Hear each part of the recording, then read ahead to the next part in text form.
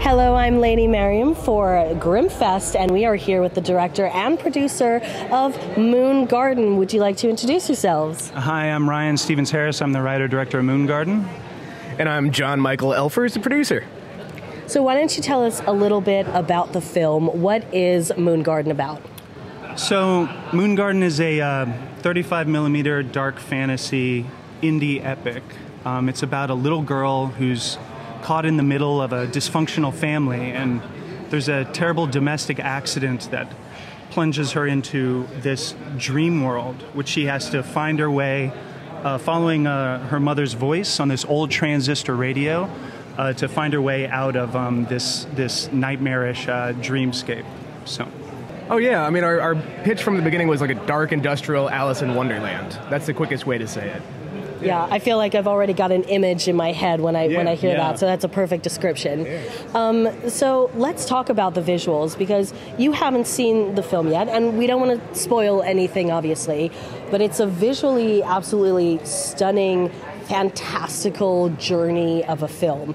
Maybe you can talk to us a little bit about those aesthetics that you used in the film. Oh my gosh, that's great. So we dealt a lot. One of the main things we were trying to do is with dream logic. So to tether her journey in the dream world to what she's going through in real life. So we used a lot of different tricks.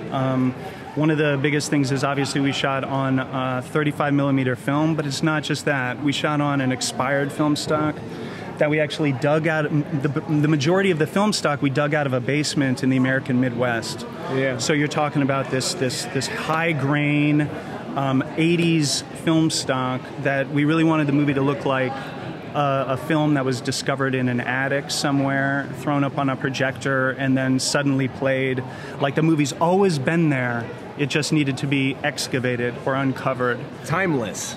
Yeah, timeless. There's no phones. There's none of this new contemporary technology. It was very important for the movie to be able to exist in that way. We used miniatures, forced perspective photography. We shot the nighttime skies using cloud tanks. Everything for the movie was created by hand. There's no CGI in the film. All of the visual effects, you're talking over 700 visual effects shots, all of the visual effects are simple comps with real practical elements that we photographed on film and then just put together. And so some of the sequences, the well sequence in particular. That's a great example. Some of the sequences had, 5, 6 different locations where we shot at. A miniature, the top of the well, inside the well, where we built out of an old dried out pool. So it was just a real labor of love, and John and I just built it from the ground up, and we're just lucky that we had the talent with Haven, Augie, Brian to kind of fill that world and give it the heart that it needed, because it is a very visual, aesthetically dense movie. Yeah, and like you said, it's not just about the visuals, but it has a lot of heart. And you just mentioned Haven. Haven's the little girl who also plays the protagonist in the film, and she really carries this film.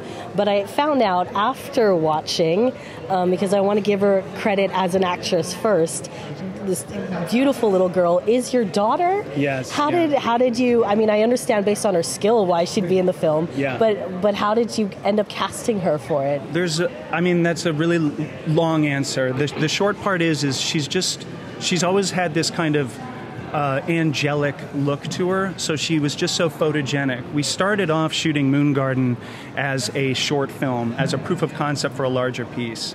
It was totally silent, and we just had her as this conduit, this very photogenic young little girl making her way through this dark forest.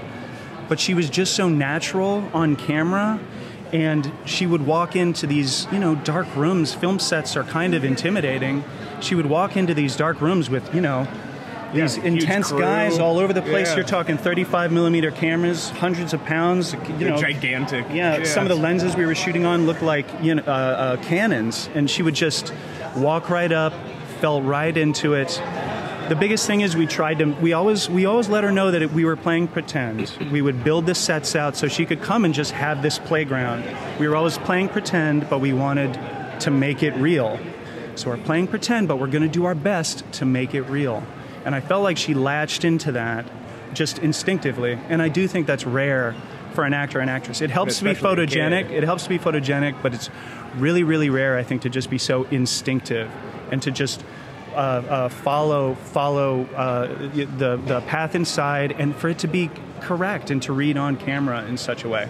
A lot of the movie doesn't have any dialogue, so it was really important for her to be able to communicate with her eyes, intention, and all the little nuance that a performance like that needs. So, I absolutely agree. Again, no spoilers, but there were scenes where I felt like I was struggling because she portrayed so well what was going on. I was like, is she going to be okay? Was this little girl okay after this? Yeah. But, fantastic. I said even some parts it was a real I'm not crying, you're crying moment. So, yeah, fantastic.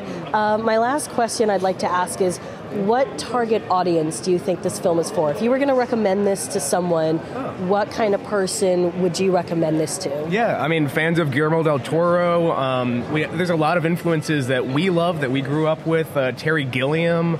But also, things that skew darker, like Clive Barker. A lot of people have made Clive Barker comparisons. Even like Tim Burton. Who else has been met? We talked a lot about, especially doing the production design, about Brothers Coy and Jan Svenkmeyer and stop motion artists like that. We again wanted it to have the artifice pushed forward. So when we built the miniatures, it wasn't that important that it was like super photo real. We just needed it to be tactile enough that you could reach out and touch it.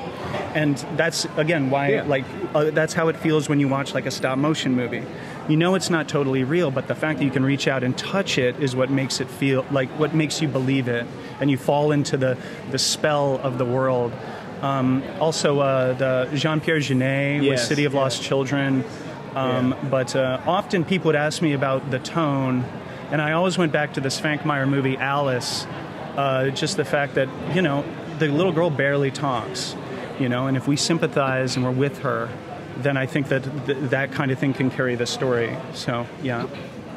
Well, you heard it here. I'm Lady Mariam for Grimmfest. Moon Garden is a fantastical adventure film with dark elements and a real journey to take you on. If you haven't seen it yet, make sure to check out Moon Garden. And that's all for now from Grimmfest. And follow us at Moon Garden Film on Instagram. Thank you. Cheers.